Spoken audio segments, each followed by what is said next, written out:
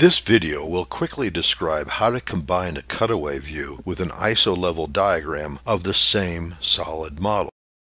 Right-click on the solid model. Click the Copy Selected option. Right-click on the data item. Click on the Paste option. Disable the second instance of the solid model. Double-click on the enabled version of the model and adjust the cutoff levels to view just the zones of interest. Re-enable the disabled version of the solid model. Right-click on this model and select the Add Cutout option. Adjust the cutout location, and you'll now have a cutaway view with selected regions displayed as isosurfaces.